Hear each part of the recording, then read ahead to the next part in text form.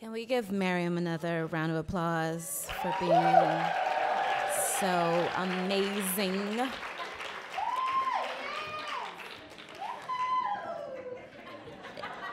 I know she hates when I say this, but if you don't follow her on Twitter, you should. Start following her right now before she blocks you all. But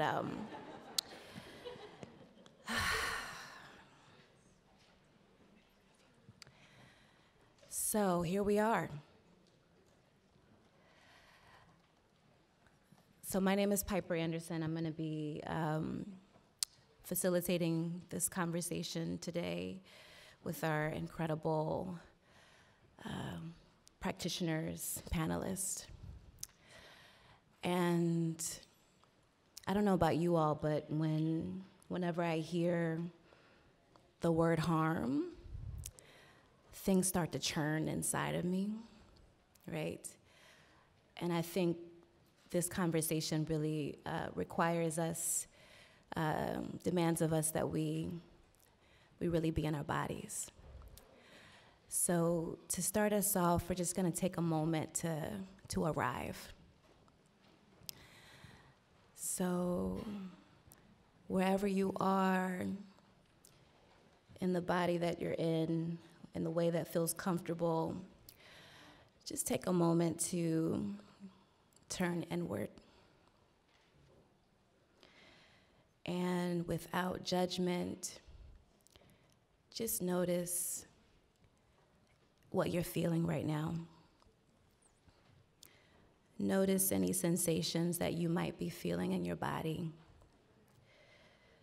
Places where you're feeling pressure, changes in temperature or movement. And just noticing without judgment. Noticing and bringing curiosity to that.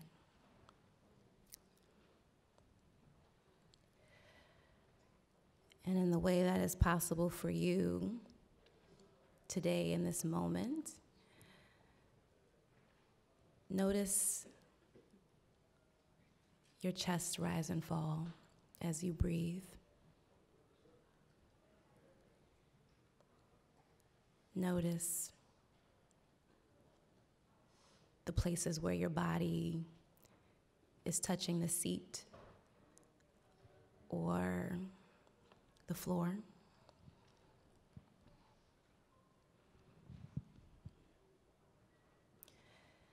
And from this place of just being with yourself, just name to yourself how you're feeling right now, being in this room, being a part of this conversation.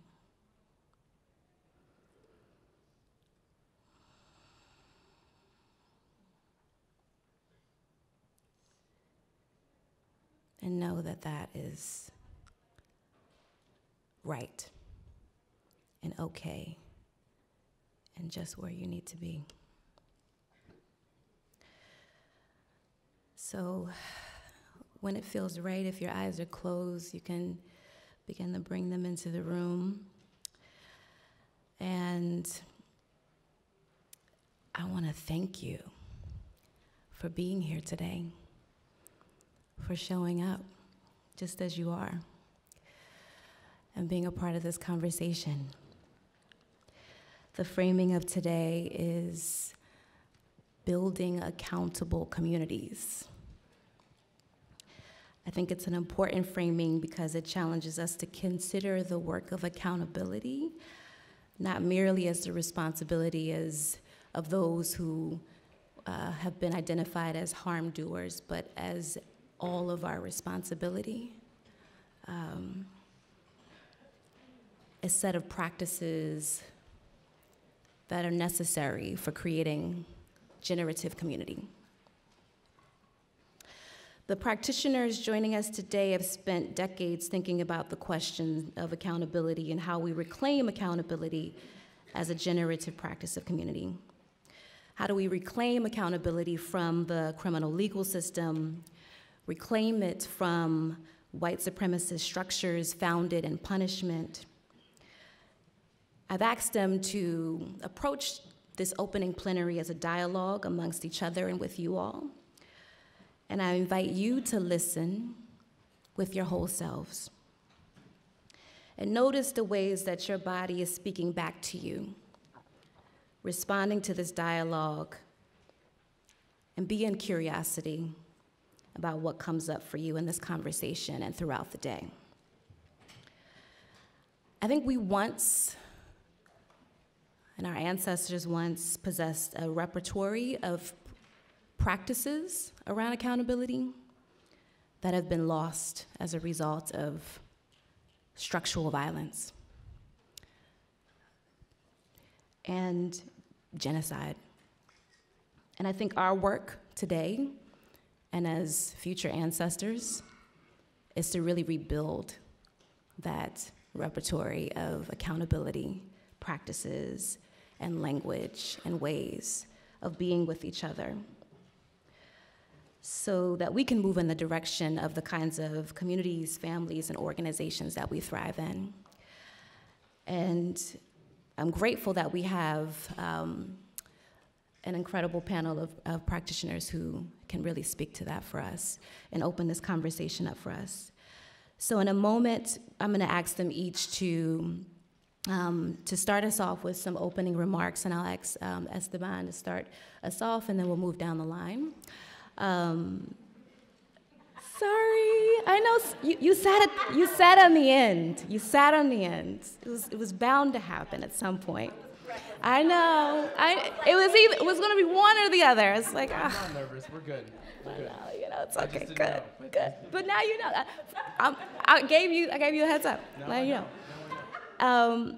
So opening remarks from each of them, so we can get to know, how they, a little bit more about their work and how they arrive at this conversation, and then they have been gracious enough to trust me to offer a couple of questions to dig deeper into this conversation. And then we have the index cards going around, and if you have a question at any point, just find someone who has an index card and grab one and write your questions down, and then we'll take those and we'll try to respond to as many of them as we can at the end. So we're gonna get started. Esteban, you ready? Hi, I'm so ready. All right, great. Kick us off. Good morning, everybody. So, I wanted to share 3 things that I do that inform why I'm in this dialogue with y'all, and how I think about these questions, all the questions throughout the day, but especially for the discussion we're about to have. I am from New York City, this area, but I live in Philadelphia, and one of the ways that I actually ended up meeting many of you who are in the room was through a collective that I did not found. It's one of the things I was not a founder of, called Philly Stands Up. And why do you guys know about Philly Stands Up?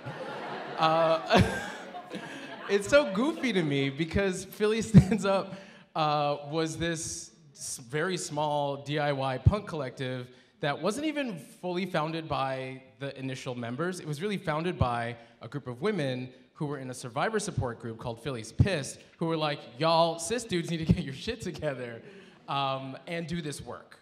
And so it was less of a calling to the work and being called in to do the work, which was already interesting. And it was all mostly young white people who were part of a subcultural punk community. And this all happened out of a moment of harm that came out of a gathering, I was about to say like this, but very much unlike this. Because it was like a hardcore festival where people came to Philly from all around the country, and incredible acts of harm and violence took place. And it took place in our community, and it just so happened that these punks, because we're in Philly, like everyone in Philly is an organizer, even the like the middle class white punks. So they got organized, and that work happened just a few months before I relocated from California back to the East Coast and moved to Philly. And when I got to Philly, some of the women who I was in community with actually asked me to join this group, this collective, and get involved in that work. And 15 years later, I've learned a lot of lessons of what it looks like to hold people who've caused harm accountable, specifically in situations of intimate partner violence and sexual assault. And even to hold people accountable in situations where we were called to hold processes where there wasn't necessarily a survivor present, where people were coming to us and being like, this thing happened in my life 7 or 8 years ago, I hear you do this work. The other two things I have less to say about, which is that I am a co-founder of a group called Aorta, which stands for, I came up with the name, y'all, and I feel like you need to know this, okay? It was literally me, okay. Branding, movement skills, okay. So it stands for Anti-Oppression Resource and Training Alliance, and we do a lot of work supporting not just communities in a diffuse way or in a local way, but also organizations, organizational culture, workplace culture, nonprofits, community campaigns and different projects, working with them on being catalysts for the work that they're trying to do. And so in that work, we've been called on to help people, leaders, organizations figure out what does accountability look like. So we can talk about that. And the last is that I'm the executive director of the U.S. Federation of Worker Cooperatives. And part of why that's relevant is that as a model, not just of like old ass communities like we've been in community forever, but what does it look like to reform in a future-oriented way, to reform and insert economic democracy into our workplaces? And so that work, all the time I'm hearing from our members, we're like post-capitalist business trade association. We're hearing all the time from our own members about the importance of, in the context of workplace democracy, how do we figure out how everyday people who are their own managers and bosses, we've gotten rid of traditional management structures, how are we doing this work? So those are some of the hats that I'm bringing in coming into this conversation. Thank you, and thank you for sticking to the 3 minutes. Just a reminder to all of our panelists that we're doing 3 minutes for opening remarks, and because I want to make sure that we have lots of time for conversation, I'm going to be the timekeeper. RJ? All right, thanks, Piper. Hello, everyone. A little context. Do I get to say anything about accountability in this opening remarks as well? Okay, cool. That's All right. Okay, thank you. I'll use my 3 minutes as I see fit. So just a little bit of context, bringing to this question around what is accountability, experience in a collective called the Challenging Male Supremacy Project, which operated from about 2008 to 2014. Similar to what Esteban was naming, but here in New York City, being part of different social justice organizing and seeing a lot of sexual violence and seeing that it was mostly women, femme of center folks who were doing the work to address gender-based violence, and seeing that we had to organize to step up and do our part to address it, since it was mostly men and masculine of center folks that were causing that violence. And that was a transformative justice-based all-volunteer project.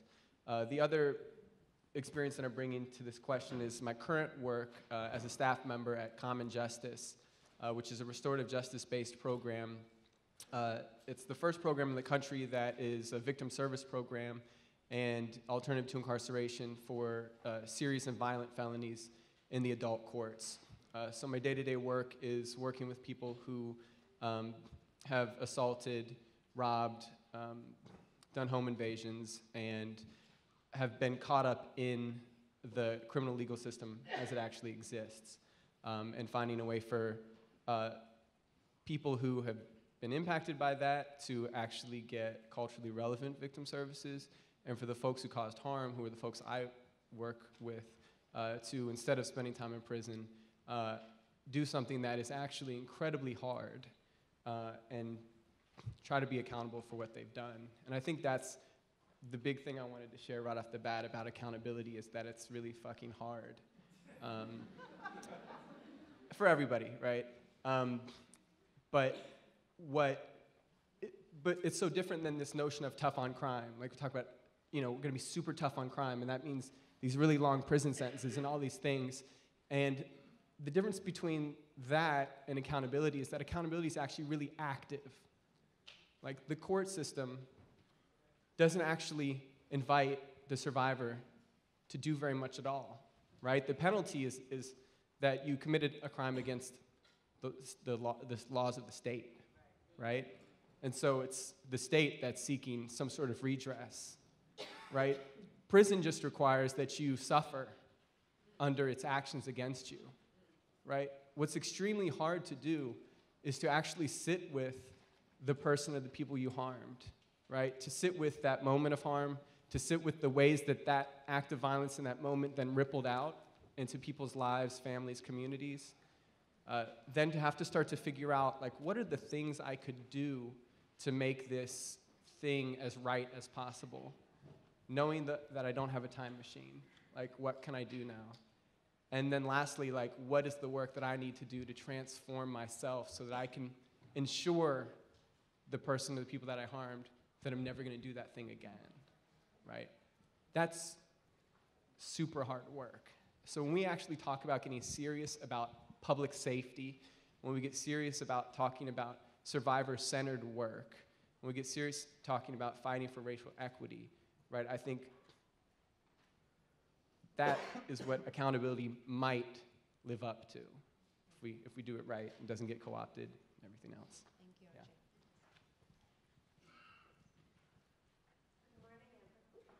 Good morning, everyone.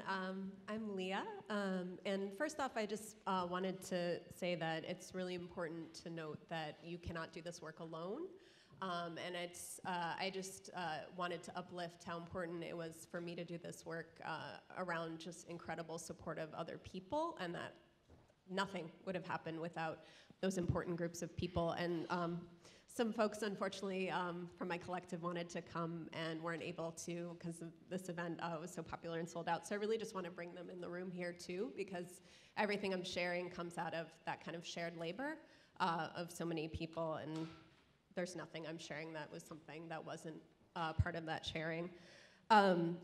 So I got involved in this work, starting out by being involved in a circle process in my community that was not successful. So that was my first experience, was unfortunately accountability not achieved in that situation. But having had that experience, it motivated me to join a collective called Support New York that was active here in New York. That actually is very similar to what Esteban spoke about, and Support New York was actually really influenced and mentored by Philly Stands Up. Support New York started in around 2005. I joined later, but we were also doing a lot of work out of moments of crisis that had escalated. It was a moment when this work, there was a lot more resistance to this kind of work, and there was a lot of conflict happening, a lot of schisms, and it felt like a lot of struggles and fights just to even do accountability work and get people on board with that. And similarly, we were working in a predominantly white anarchist community as well, which I think is important to think about, because we were working with a lot of people who weren't going to deal with criminalization likely or consequence without that accountability. And I think we'll talk more about what success looks like in terms of accountability, but I do feel like some of the work I did actually was successful, and I think it's important to uplift that that's possible. And another thing I think we'll talk about is in building accountability, in building accountable communities, I think what's come up a lot is the idea of shared values. So I've also done a bit of work working on safer space policies and other ways of discussing our values. And a lot of that, a majority of that work happened in the space of Occupy Wall Street. Not going to talk about that much, but I worked with folks to try to develop from a large and space with so many people coming together with so much violence happening to try to develop community agreements that could be shared, some kind of principles that people could come into the space and share. And I think we can talk about too what it means to come together in a community and create shared values that people can then hold themselves accountable to. So Support New York sunsetted our work in 2016, and then we spent a couple years developing a curriculum that I'm happy to share with folks. It's on transformharm.org, so shout out to transformharm.org. Hey everyone, good morning. My name is Sonya, and I also want to say sort of two things. One, a little bit about the way that I come by this work and how I just come by being in this room. And the other is just a little bit of like love about accountability. So I come to this work I come here via actually growing up here in New York on 97th Street. I live in the Bay Area now, and I'm a part of a beautiful restorative justice community that is deeply embedded with racial justice and thinking about systems of oppression. I come by this work via my parents, my mother, who was a forced migrant by my father from South Asia. I come by this work by my grandparents and my grandmothers, who were never allowed to read or write, were illiterate, but had repertoires of thousands of songs and rituals. I come by this work of being a survivor of child sexual abuse. I come by this work of joy and resiliency and love for people and community. And I think that's my transition into accountability. So here's what I want to say about accountability. I think that accountability is a fierce, radical, amazing way to choose to stay in relationship to each other while acknowledging that harm can happen and actually that we're all going to hurt each other at some point. Right? So it's this radical way of saying, I choose you. I choose relationship. I choose community. I'm going to stay in community with you. There's no throwaway. We can't throw each other away.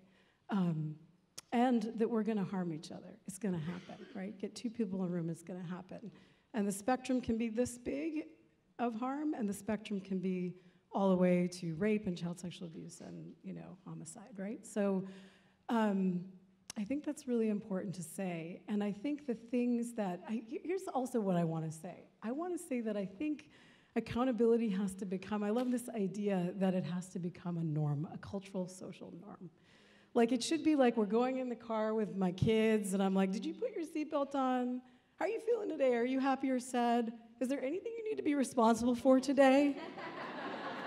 Right? Like we know about the seatbelt campaign and what it did. The accountability campaign can do the same thing. And the reality is that it's true. It's like so freaking hard to do. It's the hardest thing to do because it requires so much self-reflection and dealing with my shame and, oh my God, did I do something wrong? It requires that we deal with the fact that we don't come from a culture that is socialized to care about each other. We haven't developed, we have let supremacy and being right and capitalism and patriarchy create the divisions of our otherness, right? We have to like hold those things, right? It requires that we begin a culture of coming from empathy, from listening, from being socialized to care for each other, and putting that at the center. And it requires that we restore relationship and community to the sacred place that it deserves to be, and that we actually all know how to do that in our bones, in our ancestors, and just if we look in each other's eyes. So I just want to say that as a starting out. And then I want to say one more thing, which is I'm so happy to be here with all of you, and I'm so happy to be in a transformative justice community accountability space. As a person that maybe comes from a little bit more of a RJ lineage, but there's so much deep respect and love for folks that are just doing work to end harm that's not using the state, right? And that there are different ways in any movement that things have gotten co-opted and used the wrong way, and that there's still good people doing work in different places. And that we can see each other, that we walk our talk, that we work together is also a part of this work. It's not tearing down movements, it's building them up, and building up the people that are doing the work, really doing the work in that movement to keep doing the work. So thank you. Thank you. That was so beautiful, Sonya. Thank you. Yeah. I'm having all these feelings. I was like, okay, all right. I mean, I can have the feelings and talk with you all. A lot of practice in that. Good morning, I'm Shannon Perez-Darby, and as I was getting ready to share, I'm safest in talking about my work, in intellectualizing, and I was like, oh, I'm gonna actually start with something a little more personal, and then I immediately was like, oh, right, I can feel that feeling of what it is to share, and not just be like, here's a definition of accountability for you. And so I come by this work, like many of us come by this work, which is, I was in what I call a wackadoo relationship. That's often safer than calling it abusive because it's just confusing, right? Like, the stuff is confusing. But I know it is a relationship that brought me to my knees and that reorganized how I thought about my life and how I thought about my safety and how I thought about being in community. And I didn't have, and it reorganized my life. I didn't know how to move forward. We coexisted in a small queer community, cutie pop community, and there was no one else but us. And there was no other community to go to. It was a place we had both grown up, and I tried everything I knew how to do in order to coexist with this person.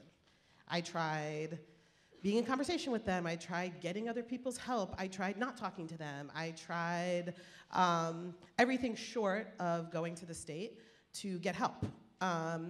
And nothing I did produced something that felt like it worked. And actually what I did was I moved to Seattle.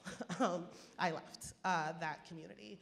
And that question was, and that experience was so reorganizing to me that it basically set me on the last 12 years of a journey of being like, what could have worked? Like, what actually could have meant that I didn't have to leave my hometown. I probably had to leave my hometown anyway. But what did I not have to, like, literally every time I go back there, I start to feel anxious, and it is a place of actually trauma for me and not a place where I feel like so excited to go home.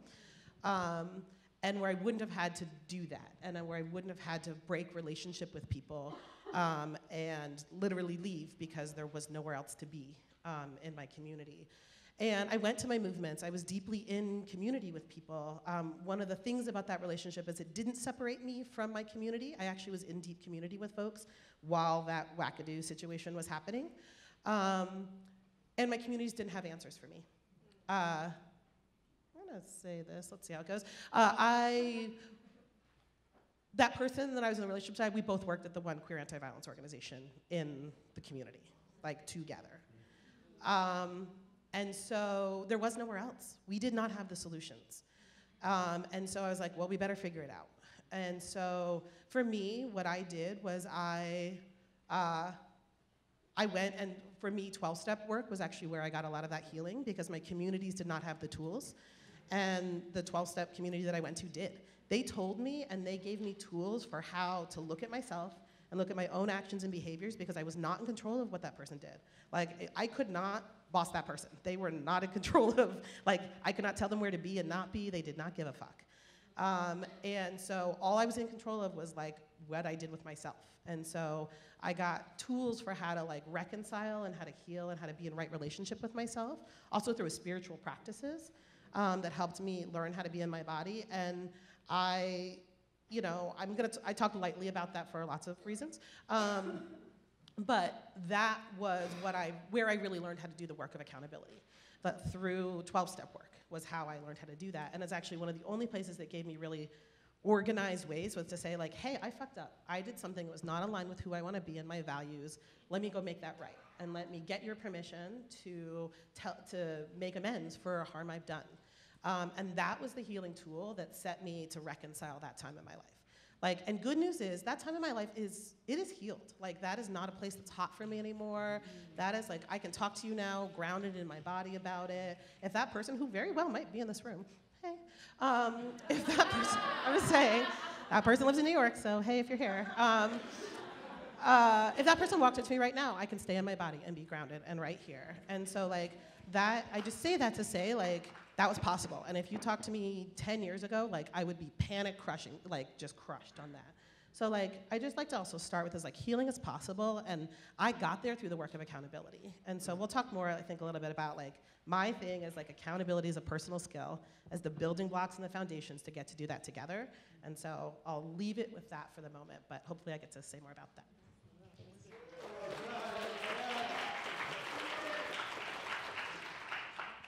All right. Hi. Good morning. How are you all?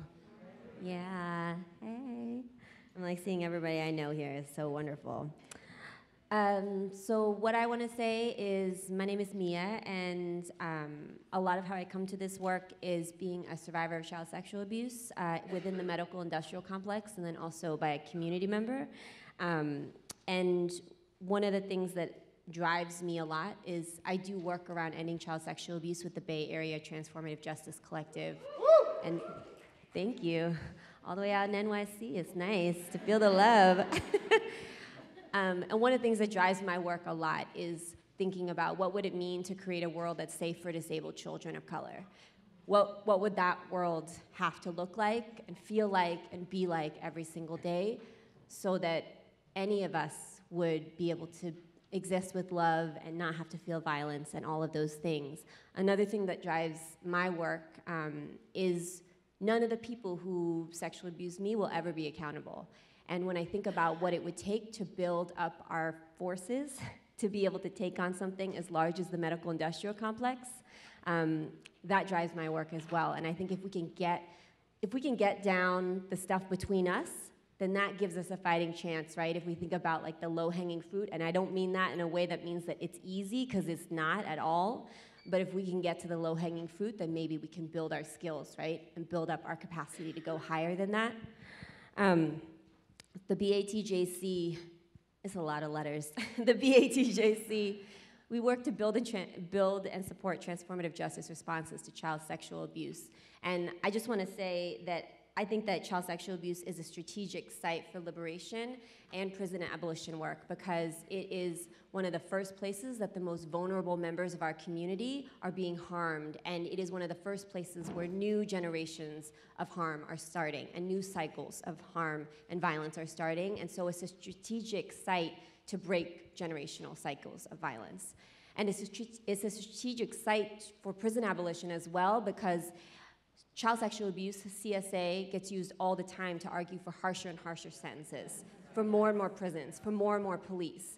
And I could go on and on, but so I want to say that. I also want to agree and follow up with Shannon that accountability is not a destination, it's a skill, it's a practice that we can build. And I think Shannon's story illustrates so perfectly that, you know, I always tell survivors this, like, your healing cannot depend on their accountability, because they may never take accountability. And so, so clearly healing is possible without that, as Shannon has so beautifully illustrated for us. But I think that when we start to think about TJ interventions or TJ processes as though accountability is the only way that things can be okay, or that's the only thing that we're focusing on, I think we lose sight of what's really happening. And I also think that it's another form of rape culture that invisibilizes survivors and makes us focus more on the person who caused harm. I also, when I think about accountability, I think about it as a muscle and a skill that we can build up. And I always say that I think we should start with ourselves, because I think we all want other people to be accountable, and we all are like, those people need to be accountable. But I bet that there's a lot of shit even in this room that is going down that we haven't even discussed, and we're not gonna get to today. So I just really always try to bring it back to ourselves. Is that 3 minutes? Yeah. Thank you, Mia. Thank you. Sorry. Yes. Yes. Thank you. So we're hearing that accountability is relational, that it is also a personal commitment and practice, that it is many things, that it's not just sort of a set protocol. If we do these 5 things, we've got accountability, right? Which is what I think is kind of happening now in the era of Me Too. I've had a couple people call me and apologize, and they had the formula down. I was like, damn, that was a good apology. Like, wow. You hit all the key points. Okay, great. And I think, you know, so we can develop, like, and this is sort of the defanging and the co-optation of accountability. So we can develop the language, right? We can say the right things. But what I'm hearing is that it is a dynamic process, right? It is something that we have to be committed to over time. It never stops. And it also forces us to sort of break this false kind of binary between the harm doer and the harmed. That every single one of us must be accountable in our lives, in our relationships. And so I wonder if you could all talk about, or, you don't all have to respond to this, but if you want to, you can, how you invite people in a culture, in a punishment culture, right? Like in a country founded on slavery, founded on punishment, a criminal legal system that has co-opted the work of accountability. How do you invite people into this more humanistic approach to accountability?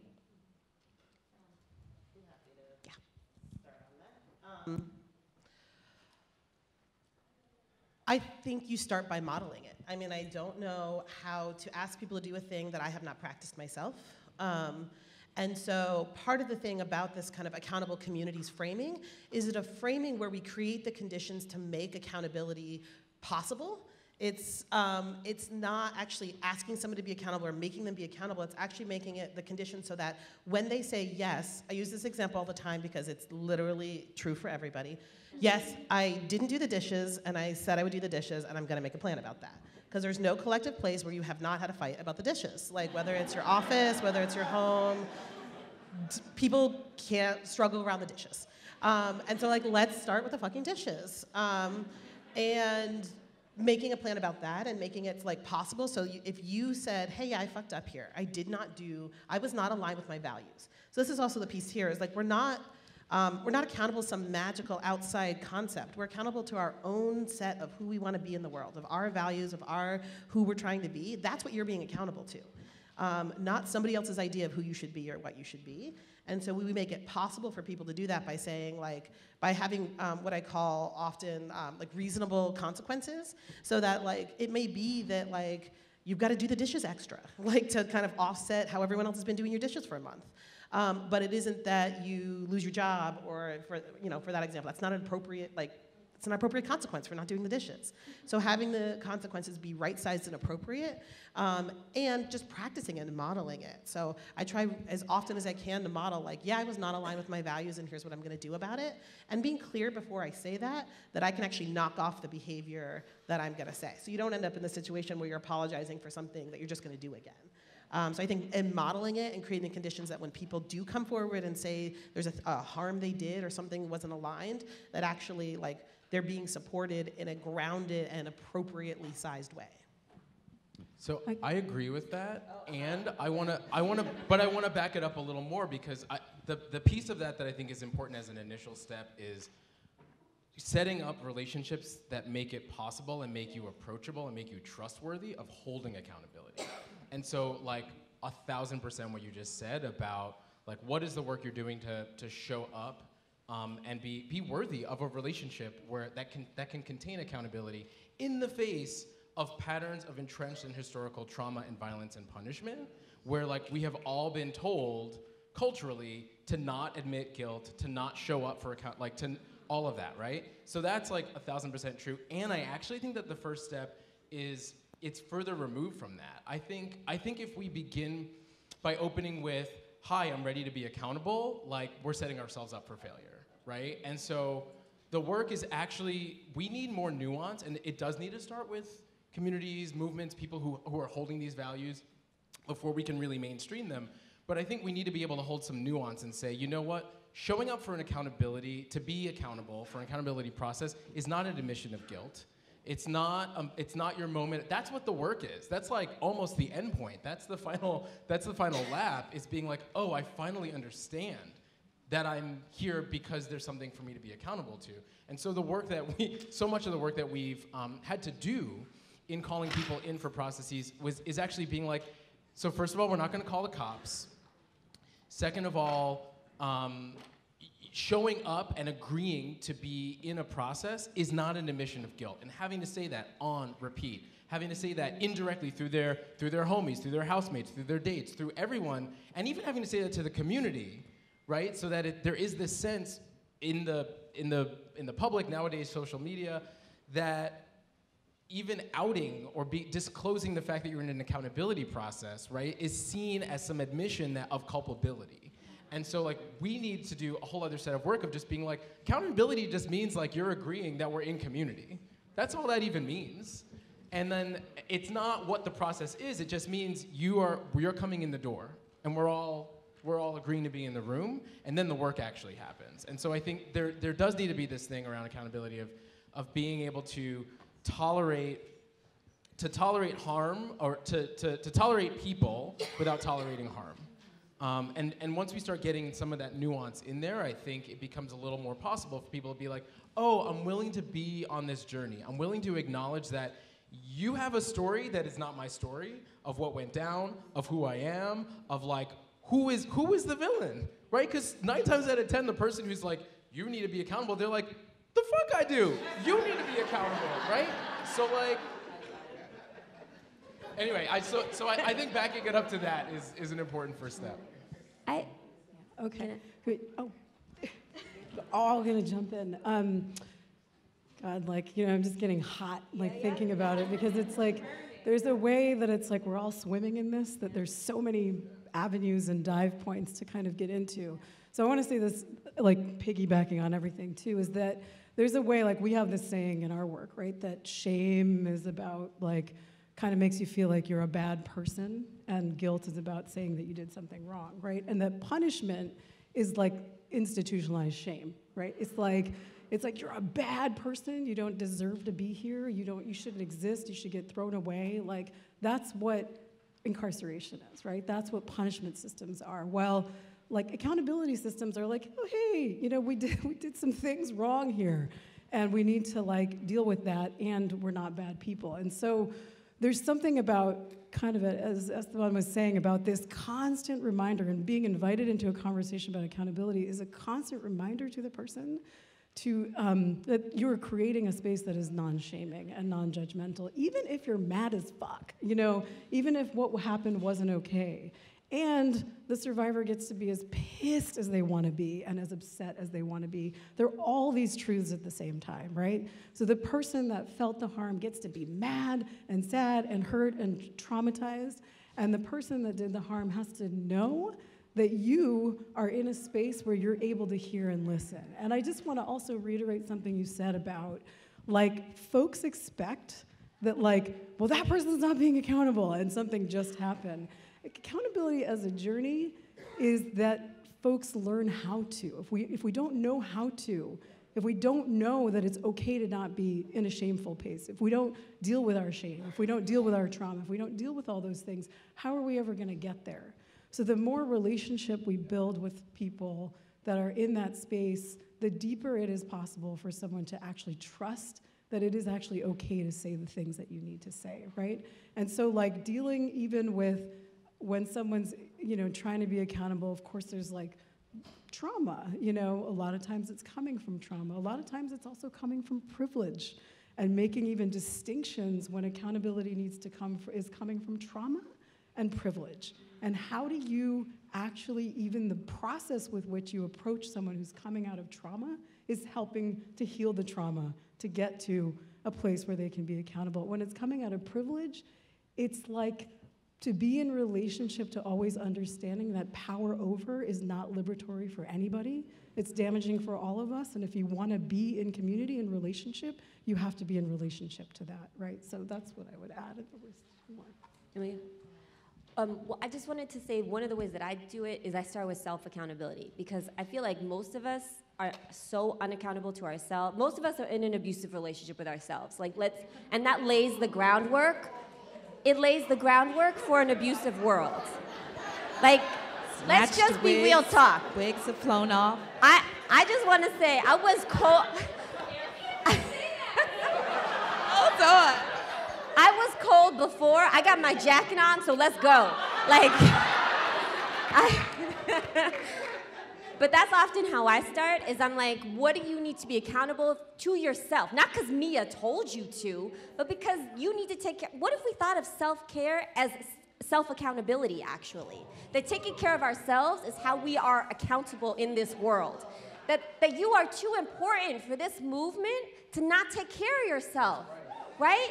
You gotta do the dishes. You gotta do your laundry. You gotta find joy in your life. You gotta have good and healthy, solid relationships who want the best for you, who don't want you to come out to an event even when you don't feel good, who are like, stay home, rest, I love you, right? Like, instead of being like trying to guilt you to come to some kind of party or something, like, I feel like that's where I start. And every time I do a TJ training that has any kind of length to it, we always do a self-accountability homework activity where people pair up, and I'm like, okay, pick one thing that you want to be accountable to yourself on a scale of 1 to 10, 10 being not I want to heal my relationship with my father or something, but like, you know,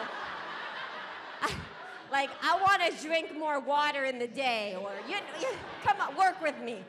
And like, but then you have to check in with that person, and so you learn how to help support someone to take accountability, because we want to move from holding people accountable to supporting them to take accountability. Obviously, we're not there yet. We're going to have to keep holding people accountable. That's real. But the world that we strive for is one where you proactively take accountability for yourself, where you say, I didn't send out the agenda for that meeting, before someone says, where's the fucking agenda for the meeting, right? So I feel like when we start there, that it becomes really accessible. And also, I want to say that, like, I know, what if accountability wasn't scary? Like, what if we built a world and a culture where accountability is not scary? It will never be easy or comfortable. But what if it's not scary? And what if it's not something that we're running from? And because honestly, a lot of people don't care whether they do something wrong. They're more afraid of getting caught. We gotta shift that shit. Yes. I think so, because I think part of what you're saying is that, yeah, you can apply that. You can apply that, absolutely. Please. People were like, oh, shit, she just snatched my wig off? I didn't come here for that. No. So I think what you're speaking to is like, is that when people hear the word accountability, what they're really hearing, what that translates to in their minds is punishment. Is a shaming, is a public flogging, right? Like, we're gonna be, isolated, separated, like that's immediately what people go to. So how do we sort of like shift that, right? I think is a part of it, right? So that we reclaim the language of accountability as something that is essential to how we engage in community and how we engage with ourselves. And I think, Sonya, you brought up trauma, right, which I think is also a part of the loss, right, as well, is that, accountability really is a core human capacity, right? We are born with this capacity to show up, to name things, right, to be in relationship. What trauma then does is really destroys that, right? I think about, like, throughout most of my 20s, like, when I was deep in trauma, avoidance, I know we live in an avoidance culture, but avoidance was that was my number one strategy. It was like, I'm gonna hide until you change. Once you change, and I'll come out. I'll show up then, right? But you gotta change first, right? And what that does is, like, it doesn't allow us to be human. It doesn't allow us to show up fully in relationships, to be our best selves. It's like, how do we reclaim the language of accountability, but also how do we restore? Like, what's the pre-work, right? And restoring and healing and restoring that core competency that we all possess, that we've all had at some point or another, to be in right relationship and be accountable in the process. So thoughts on that? Leah, I feel like you were gonna say something before. Did you wanna jump in there? I don't know if, sorry, I gotta keep this on. I don't know if this totally responds to that, but I think a word that came up that I think is really important is trust. And another one I wanna throw out there, which may relate to what you just said, is generosity. And I think about that a lot when that there's generosity on all sides involved when people are truly entering into accountability in a true and honest way. And I think there's huge generosity in being someone who's like, I was harmed, but I trust you enough, and I'm being generous enough to imagine this way that we can move forward so that you can transform being harmful. And there's generosity in going to the other side of that shaming and that hard moment of being like, wow, I did something, and as Esteban uplifted, like, maybe you're not there at day one. Maybe that's the journey, is to get there, but to be willing to, like, sit down and be in community and consider that is, like, a hugely generous thing that, like, I think it helps to name, to bring people into the idea, and to state something I think really obvious that I think everyone knows here, but maybe we haven't explicitly said. A lot of these trappings of looking at accountability as punishment comes from, like, people falling into what they know, and what they know are the systems that are in place, and the systems that are in place center this criminal legal system that, like, we all are trying to imagine beyond. And so it's often a struggle to even start the conversation to say, okay, what you know is what you know, but we're trying to imagine beyond that, which so many people in this room, I just want to uplift the work that you're doing around that. And that's visioning work. There's not a curriculum to get there. And it's the things people were saying on the panel about there are multiple stories at the same time. That's not, like, what we know. That's imagining a different way of being together. That, like, harm can happen and your story can be true, but another story can be true. And that you're acknowledging that you've harmed someone is not an immediate having to, go into this atonement punishment moment, but rather, like, how do we transform that together? How do we acknowledge that? How do we bring, like, generosity into the conversation? So just to know that this is, like, visioning and creating a different way that doesn't replicate systems, I think that's, like, work to even get there. I really appreciate the piece you brought in about, like, what we already know and just, like, what we're swimming in. So it's like, how many episodes of Law and Order have I watched? I haven't actually watched any, but I wanted to be relatable. So I feel shame there now. Yeah. I feel no, not from a place of, like, it was more just like, how can I be a relatable human being up here? I'll pretend that I watched Law and Order with you. Anyway, it's superheroes saving the day for me, so it's the same thing, right? Or not. I'm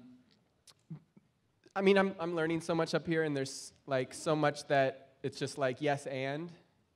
This piece around accountable communities was such a sort of powerful framework, when it was put forward, and I'm still struggling with the self-accountability piece. And I think one of those accountable community moves, especially as a man, as a cisgender man, as a white cisgender man, that I had to learn to make to start to try to produce accountable community, was to actually learn to move in really close with folks who had been called out for harm and violence, right? So my knee-jerk reaction, the thing that was inside of me, the thing that I wanted to do, was to act like I didn't know that person, act like we had no relationship to each other, right? I wanted to be with the good people, right?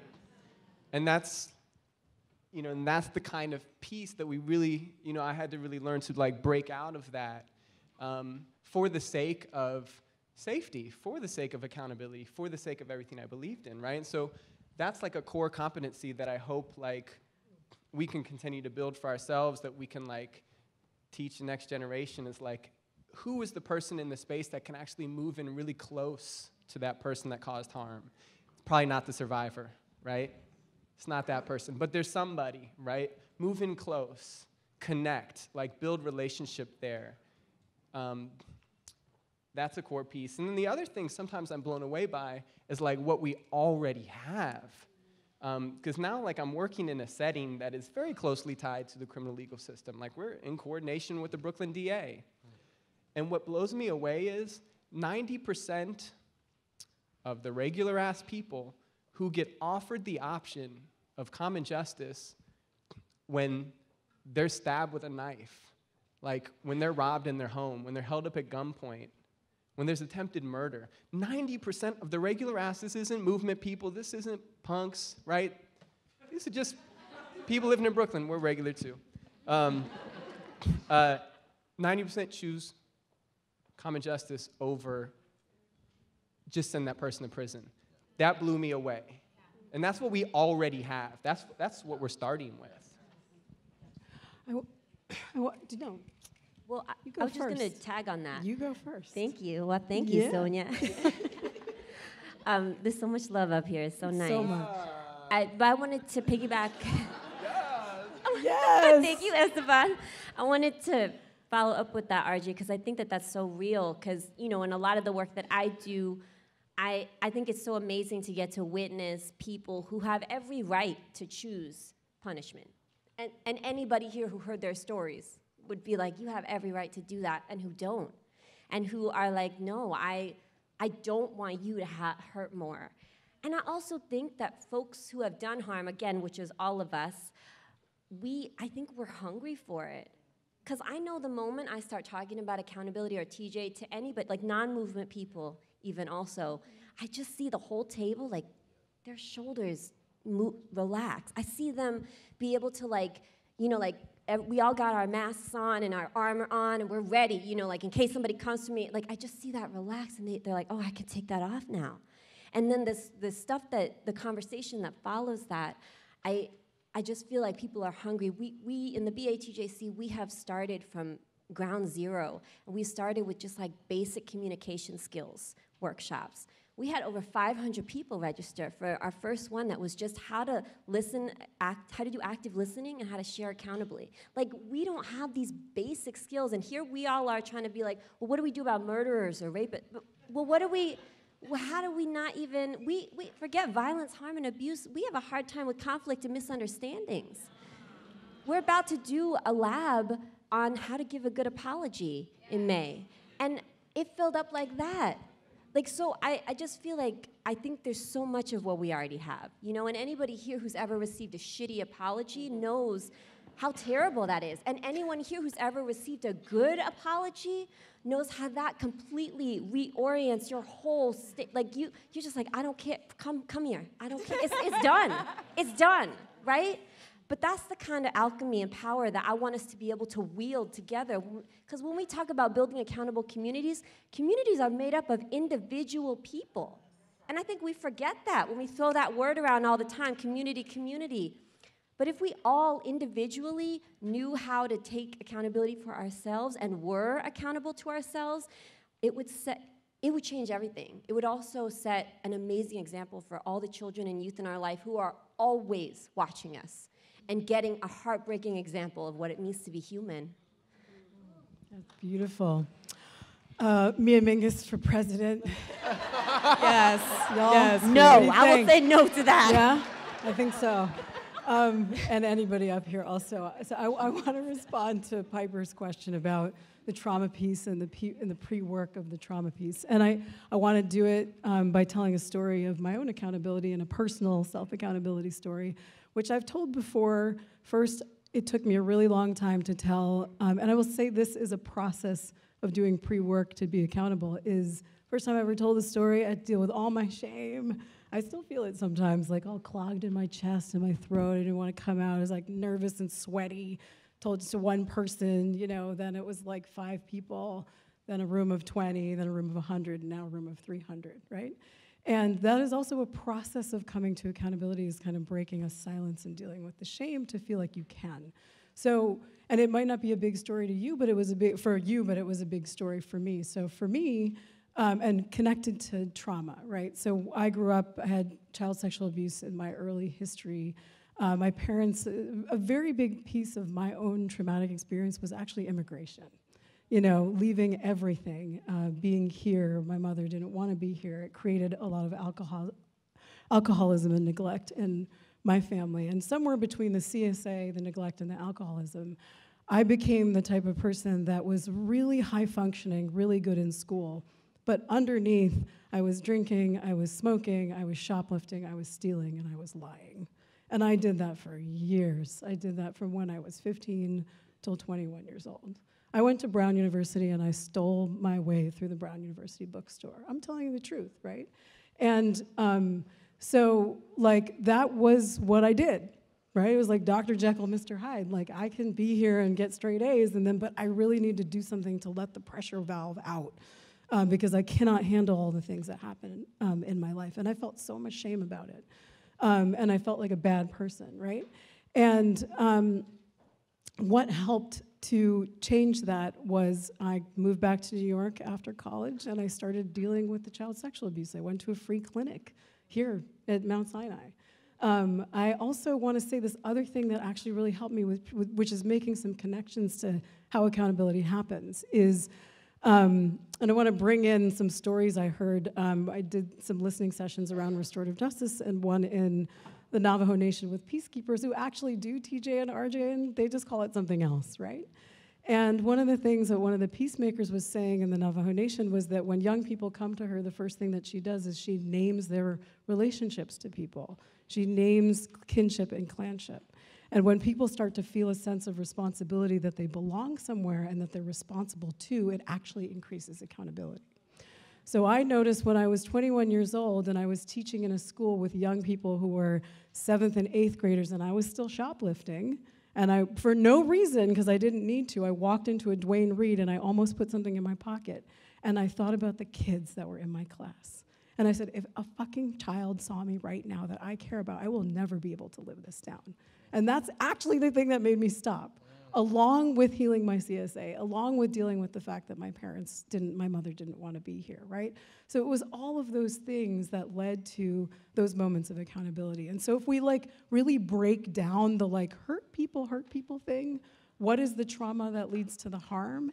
It's breaking all of these things down. It's addressing trauma at all these levels, at the race level, at the social conditions level, at the interpersonal trauma level, right?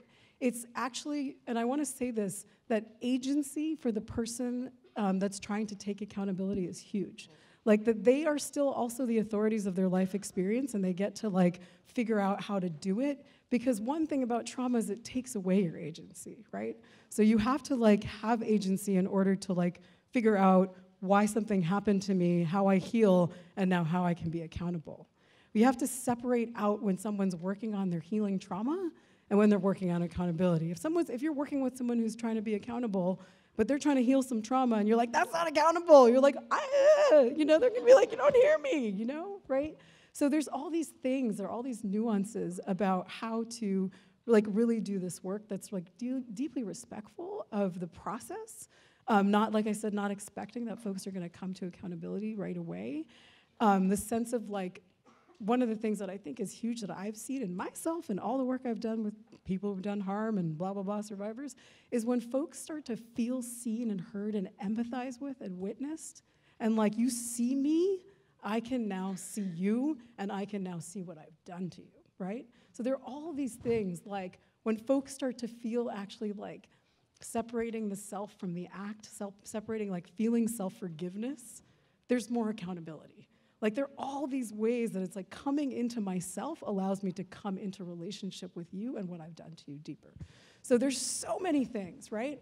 There's so many nuances that the link between healing and accountability is so deep when it comes to trauma. And that if we're doing stuff well with ourselves and with each other, and we're becoming this incredibly competent community around accountability and trauma, that these are all the things that we're paying attention to at the same time. I wanted to pick up on that piece about relationship. Thank you, Sir. Because I think that it makes sense that we do this, but that we oversimplify relationship and we reduce it to just this bilateral thing between the person who caused harm and the survivor. And I was about to say that there's 3, and just in listening, I'm already up to 5. I think that there's 5, 5 relationships. So those are the sort of core 2 at the center of a process of harm or accountability.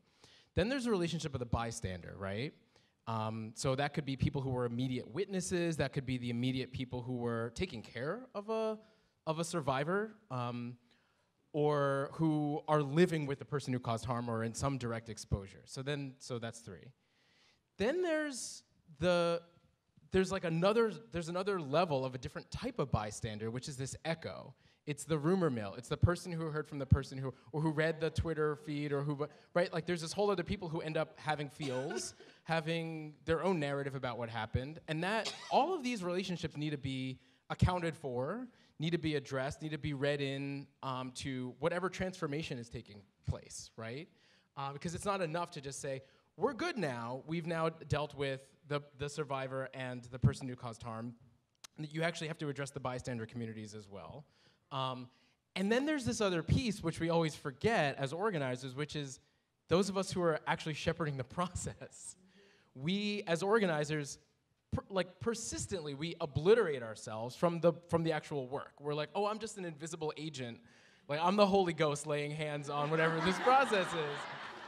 And I say that and come to that place of relationship because in my own work doing this, and for me, again, this has mostly been work around intimate partner violence and sexual assault. I did so much, fell into my own organizing patterns of obliterating myself, that I had been in doing this work for like 3-4 years before I realized that I was a survivor. Like, it was only through the process of helping other people. Like, this is our shit. This is like how we roll. I'm not the only one who rolls like this. I see you.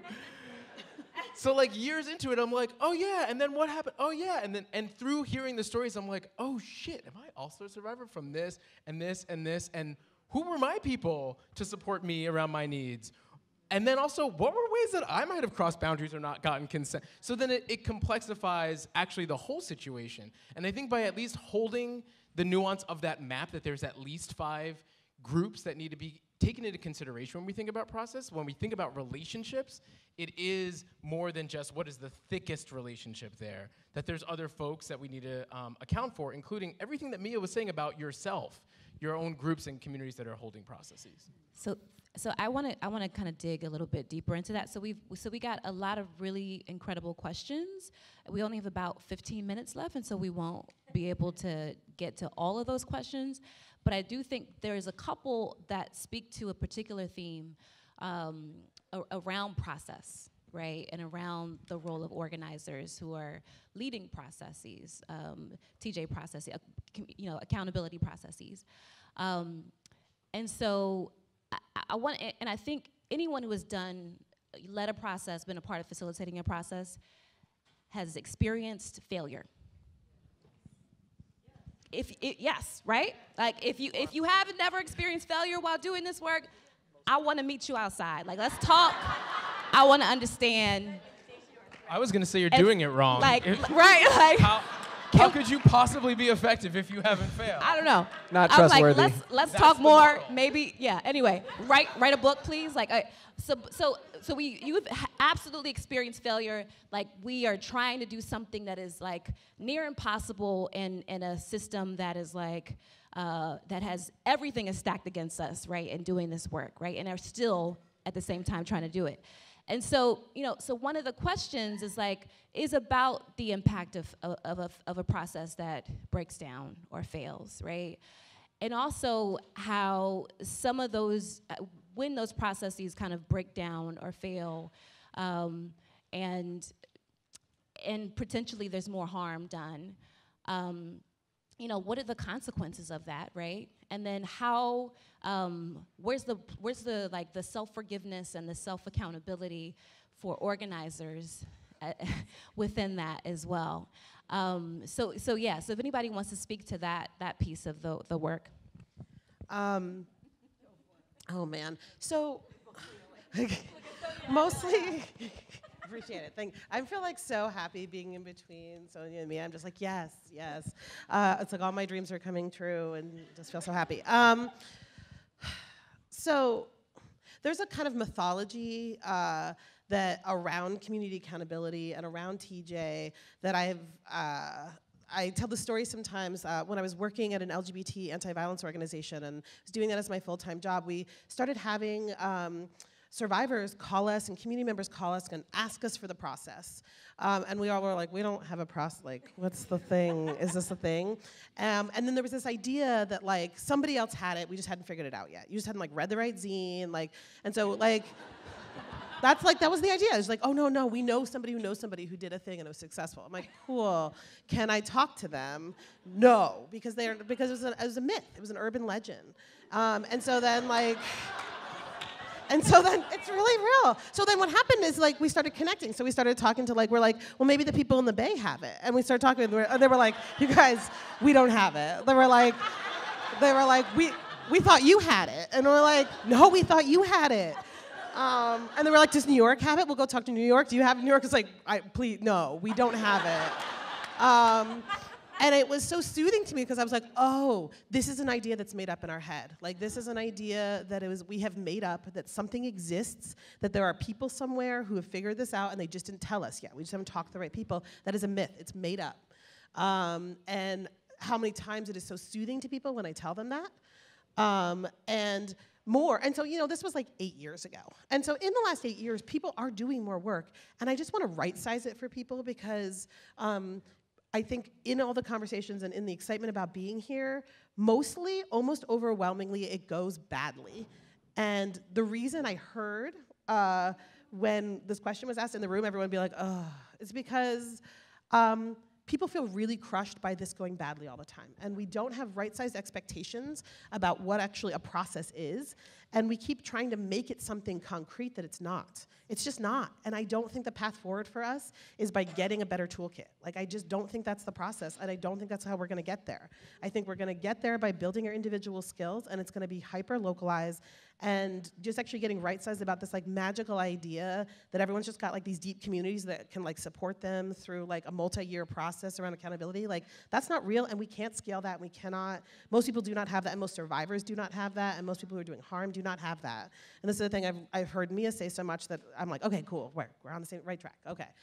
Which is like, even just to say, like, I have been doing this work deeply and trying to actualize it in my life, and for all the things, like the processes that I've seen in the last like 12 years, there are 3 that I would say like had any kind of success, and really only 1.5 of those, I would say the person's like, who was doing harm stopped doing that harm.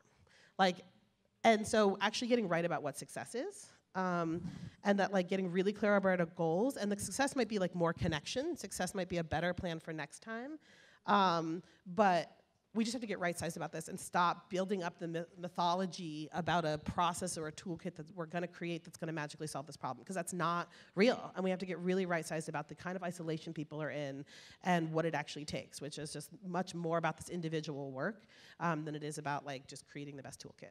I wanna make sure people hear what you just said, which is that the purpose is not just about, like, you're missing the point if we think that the purpose is about some person being accountable or some survivor feeling healing and closure. The whole fucking purpose is to transform all of us and the community. And so if a process is quote unquote a failure, that's only by the measure of, did we reflect on this? Did we learn anything? Nothing is a failure. We might have failed a person, but the idea that we can actually reflect and be like, well, what did we learn? What do we know? We've now flexed our muscle, and we're in a better position to do it differently next time. And so remembering that the purpose is bigger. It's actually about the community. It's about all of us. It's about shifting culture and gaining practice. And so if we reframe it that way, it's like, yeah, there is no failure. There's just lessons and lessons and lessons and lessons. No, Esteban, exactly. And sometimes I talk about it like an ecosystem. Like, I think people want, what we are in is a desert.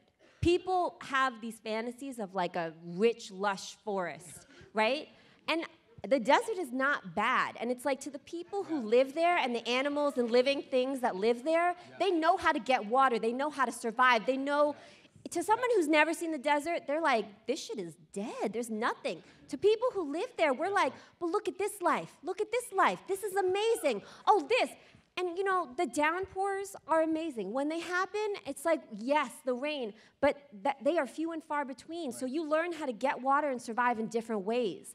And I feel like that's how I think about TJ and this work, is I'm like, look, this is a barren beach, but look at these 3 shells that I found. This is a success.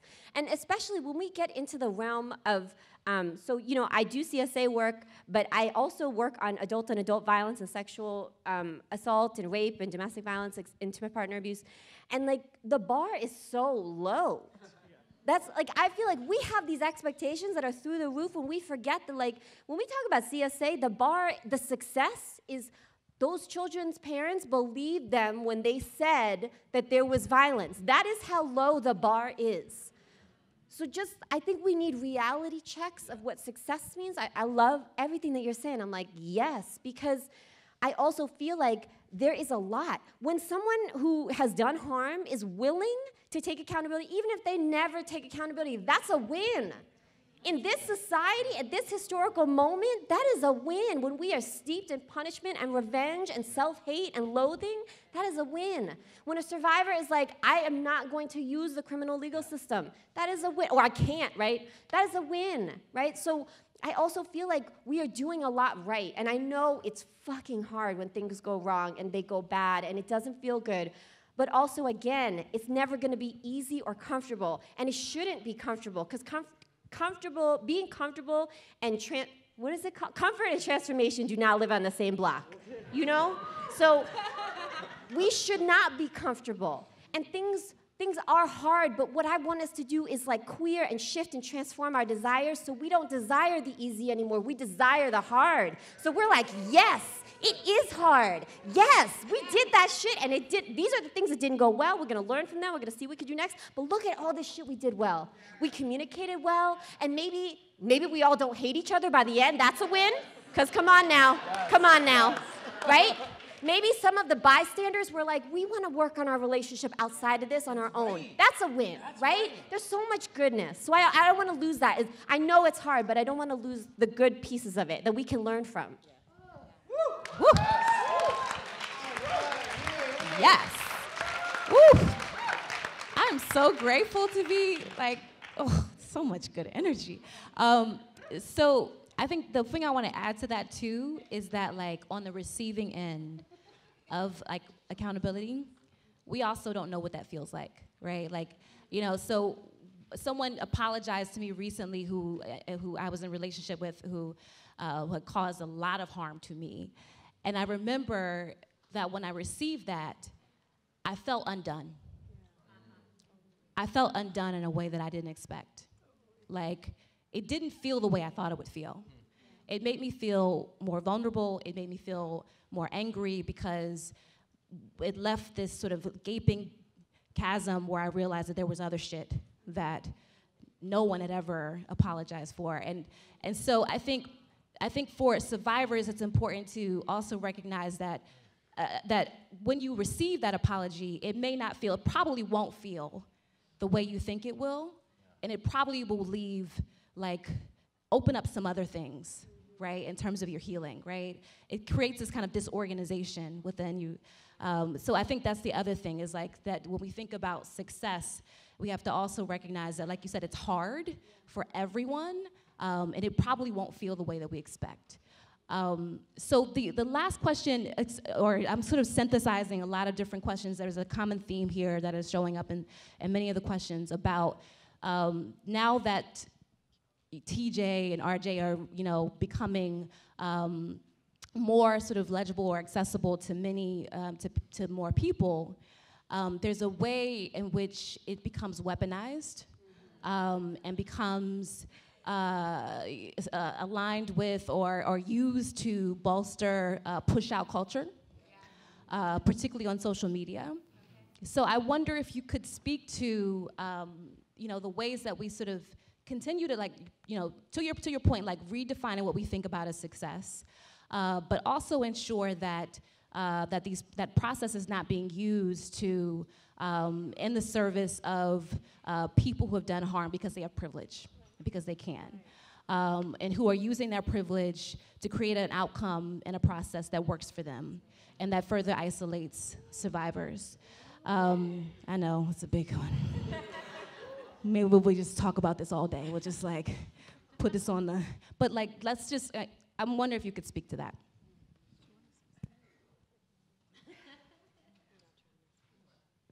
Really? I just feel like, are you ready? Yeah. You're getting the mic? Give her a sec. You go. No, go for it. Okay. All right, I'm gonna go. Get in there. Okay. Now I'm everything's swirling. So I think that's a really important question. I also think a lot of accountability as we're trying to vision it is humbling, and it's about losing control for a minute and not being in charge of what happens and accepting harm happened, and that accepting I think is a moment of losing control over things, and that's a really hard moment. The tools to the tools to make sure a process is people are coming to it and like their full self as best they can and really coming to it in, you know, with full intention. That's a whole question, and I think what we also need to talk about is like, how do you break through? How do you like make sure someone's with you? And like, when is there a moment where you're like, are you going through the motions? Is this really happening? Like, we're expending so much time and energy, like this needs to be real, and like, you know, thinking about, you know, is it worth that time and energy? So I think it's a whole question, but I think like it really, part of this practice has to be like supporting and encouraging someone in like letting go of control, not being in control of everything, and like coming to like accountability and humility in a different way that like acknowledges all of these harms that happen to other people and all of the other people coming into it. So I don't know if that answers the question. I could jump in. I just real quick. Well, I just wanted to say something about the last question, which was that like, if you try something, it's better than incarceration every day. If you don't call the police, it's better every day, all day, every day. Every day, trying something else is better than incarceration, calling the police. So just forgive yourself, right? And like, don't be so shy, you know, and be a little bold and take some risks. And if it didn't go well, learn something from it and apologize and be accountable and try it again, you know? And I think that that's really real. It's just like every day, incarceration is more harmful. Every day, calling the police is more harmful. So like to remember that. And that something that we call, like what Mia said, which I loved, is like to see it all as anytime somebody reaches out, even if they never reach out again, it's a success, it's a win. I call it the restorative impulse, the transformative impulse, the impulse to try something else. That's a damn success. If a survivor's call, they never call back, damn it, you called once. Yes, we won. The impulse is there, right? So we have to see those as wins. And then on this whole like co-opting, weaponizing thing, I mean, it's like a 5-hour conversation, right? So, and I will say this in the restorative justice world, is that there's been so much ways that it's been co-opted and brought into a system. And so and there's a way that, like, there's a fierceness among some restorative justice practitioners to say that is not restorative justice, right? And to have to really call that out and say, if you're a jailer, you can't say you're doing restorative justice. If you're in a system and you're a DA, you can't say you're doing restorative justice. You can't say that we're doing restorative justice circles with the police. You can say you're doing trauma trainings for the police. You can say that maybe you're helping them understand their power, but you can't call those things restorative justice. So we stop using the word to mean everything and actually use it to mean what it's supposed to mean. And because it's become, gone on the co-optation spectrum, it's really hard to work with, to bring that back. I would say the other thing is none of this is scripted. So anytime you're looking for a college, first of all, it shouldn't be in a college and it shouldn't be a degree program. It's like the stuff we learn from each other, right? So, and then if you're looking for something and somebody says, this is the script, you say that's not restorative justice. There's no script. There is no script. It is about being localized. It is about being individualized. It's about like learning from each other. It is about the wisdom of people knowing what to do with each other.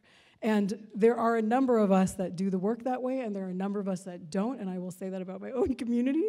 And I will be very, very real about like, no, somebody says, what training to go to? I say, go to these 3 trainings, don't go to these 3 trainings, and that's it. And it doesn't mean that the whole thing is a horrible, that like the whole process of restorative justice is wrong. It means that some people are doing it wrong, and some people are doing it the right way. And I think that has to be a very, very deep, real conversation about that. Thank you. Yes. And to your question, Piper, I feel like another way that I've seen TJ and RJ, which is awkward because it's also my name, that I've seen it weaponized is actually to shame survivors for accessing orders of protection, right? For calling the police when they didn't know what else to do, right? For seeking like some punitive responses to the person that hurt them.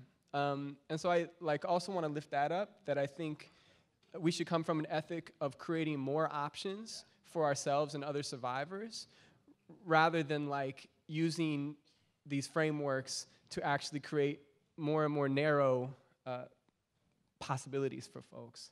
And then secondly, I think sometimes there can also be a pressure to be like, oh, this is the really radical work, this is the work, right? And kind of coming back to the framework of accountable communities is like actually running these processes around specific incidences of harm, although we talk about them a lot when we get into these rooms, and we talk about them a lot because we really need to, because we need to talk to each other, and we're like trying to figure out this thing that is really hard, right? And we keep messing up. But let's not forget that like sometimes like building the accountable community does mean those daily acts of grace, does mean the daily care work that we're involved in, right? Or it even means that organizing work that you do to ensure that there's affordable housing in your community, right? That can also be understood as a form of building accountable communities, creating the structures within which people have stability and safety in their lives. Thank you, RJ. So we actually have to wrap up, but can I just 5 minutes? Thank you. Like 2 minutes? Okay. All right. Never mind. All right. Yeah. It's okay. But all right. Fine. So we'll have the rest of the day to continue this conversation. But can we please all take a moment to thank our incredible panel? Yes. Beautiful. Beautiful. Beautiful, beautiful, beautiful. Yes. Yes.